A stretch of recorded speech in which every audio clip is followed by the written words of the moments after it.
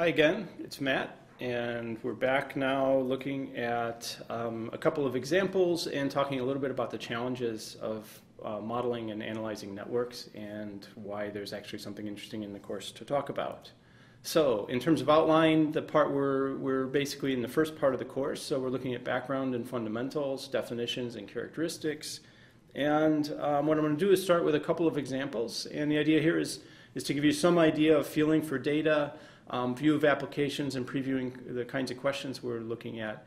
And the word network is a very broad one. It covers a lot of different possible applications. And the kinds of things that we're really going to be looking at are ones where we have some sort of decision-making. People are going to tend to be the nodes. So things like phone networks, email networks, marriages, friendships, co-authorships, collaborations, different kinds of relationships between different individuals.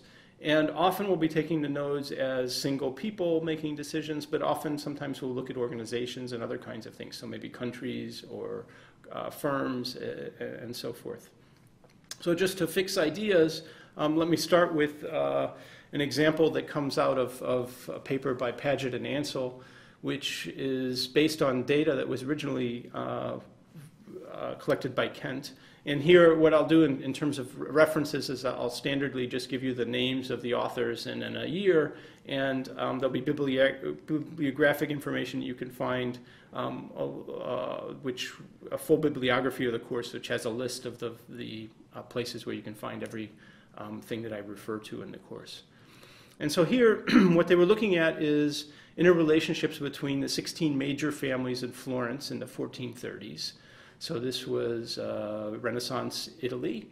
And these different families in this particular picture that you're looking at are a tie between two families.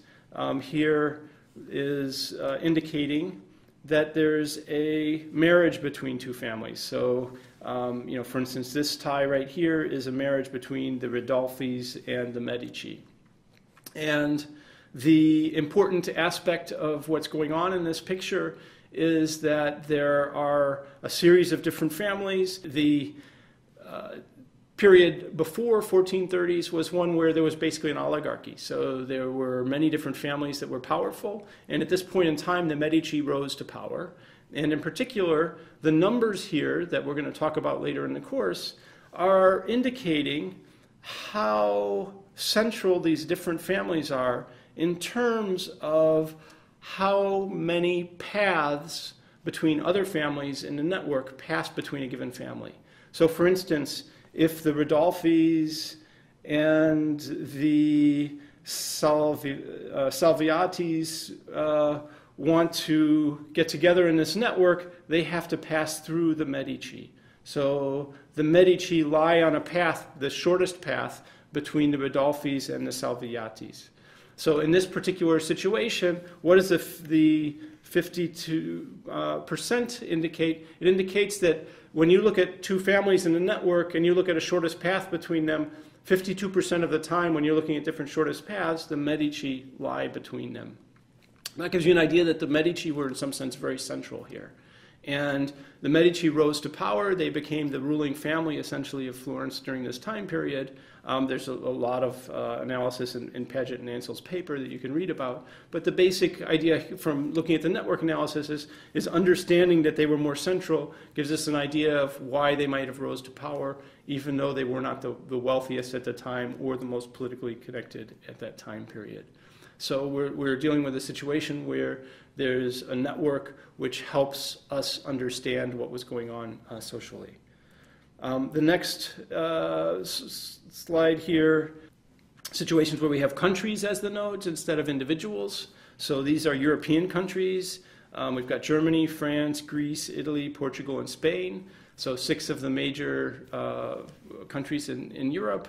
And in particular, now we've got a weighted and directed network indicating how much of a country's debt, national debt, sovereign debt, is held by entities inside another country.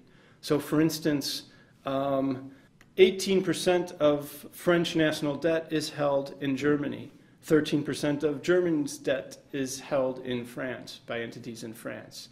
What does this network do for us? It helps us understand how shocks in one country can propagate to affect another. So when we look at some of our models of contagion and diffusion and so forth, what we'll do is we'll analyze networks, which will be very helpful in analyzing how this works. So this is from a recent paper I've been doing with Matt Elliott and Ben Golub in understanding the transmission of financial shocks and crises in one country and how they might lead to devaluation or problems in another country. So some sort of transmission of financial stress.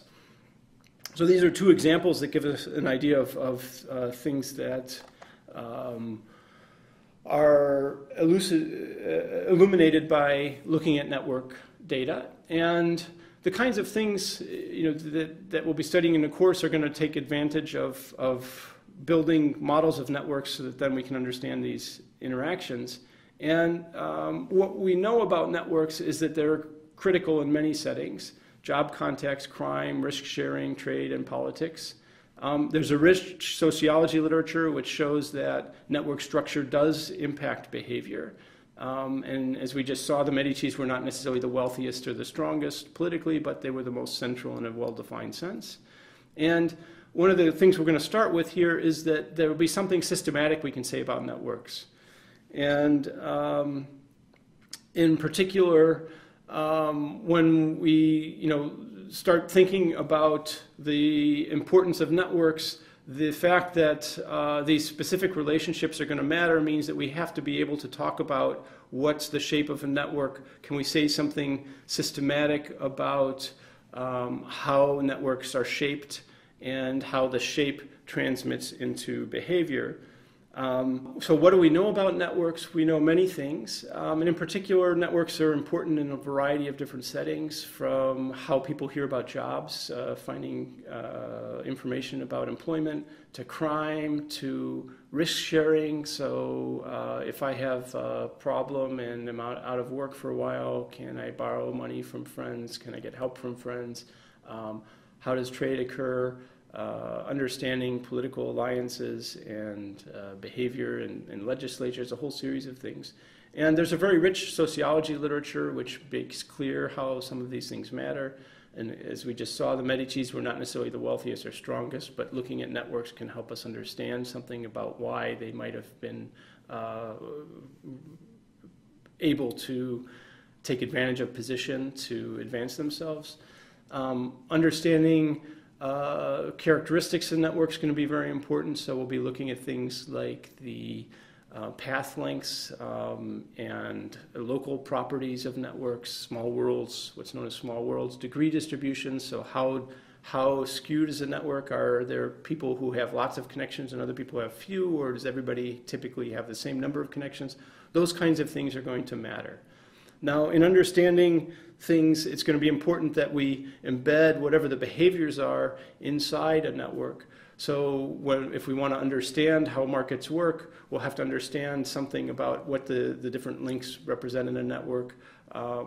So specific relationships are going to matter. How do they matter? What's the process by which people make trades and so forth? Just in terms of giving basic motivation and background, one thing we can say is that there's a number of settings where we know that networks play an important role. And one of the classic areas that's been studied quite extensively is the role of networks in labor markets, and in particular, how people end up finding out about jobs. So some of the early work in this area, Myers and Schultz, looked at, what they did is they surveyed a series of textile workers in the late 1940s, so the paper is published in 1951. And what they found was that, asking people, how did you find out about your job? Actually, 62% found out about their first job in the textile industry from somebody already there. So they had a contact who was in the textile industry. That was what got them in there. Only 23%, in contrast, found their job just by applying directly. 15% by agencies and ads and so forth. So you can see that the actual network of contacts was a very important player in how people were finding out about jobs in the textile industry. Later studies, Rees and Schultz, for instance, 1970s, another classic. What they did is they went around and interviewed people in different areas, different professions, and they found that it wasn't simply textile workers that were finding their jobs through contact networks. Typists don't really exist anymore, but at the time, if you wanted something typed up, you had a typist. 37% of those people were finding their jobs through contacts. Accountants, 23.5%. Material handlers, 73.8%. Janitors, 65%. Electricians, 57%. So there was a range, ranging from 20 to 80% roughly. But overall, word of mouth and being connected to individuals was an important way of finding jobs, and no matter what profession you were in. There's been a whole series of other studies. Granovetter's work on this is quite influential. There's a nice survey of this literature by Unitas and Lowry in 2004. And when we begin to look at this, it's not just that networks are important in labor markets, but we see that networks have played a role in a series of other settings as well. So just to mention a few to keep this in our minds as we go through the course, networks have been looked at in criminal settings. So 2/3 of criminals actually commit crimes together with others, so they're not acting alone. There's evidence that social interactions play important roles in determining who becomes a criminal in a youth and has delinquency rates. In markets, there's a whole series of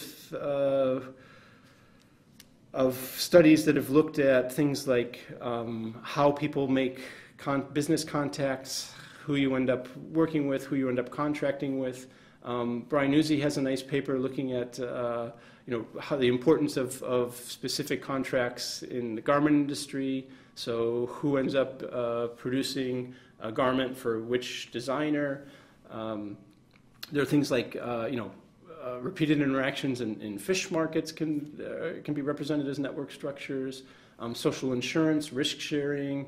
When we look at diffusion, there are going to be important roles here. So understanding which farmers end up taking up hybrid corn at which point in time, which doctors end up prescribing certain drugs at different time. So there'll be a whole series of different things, and the range here is going to be quite extraordinary. Okay, so the main challenge we're going to face in the course is the complexity of networks. And what do I mean by the complexity? So let's do a very simple calculation. So imagine that you have just 30 nodes, so a fairly small society, 30 individuals, say a classroom in a school. And we ask how many different possible networks could there exist that represent the friendships in that classroom? Well, it could be that it's an empty network. Nobody's friends with anybody. It could be that it's a complete network. Everybody's friends with everybody else. The number of possible networks in that classroom is actually enormously large. So person 1 could have 29 different friendships, right? They could be friends with person 2, 3, 4, 5, up through 30. Person 2 could have 28 friendships, not counting person 1, and so forth. So if we ask what are the number of different friendships that could be either present or not present in that classroom, when you total all those numbers up, that's 435 in total.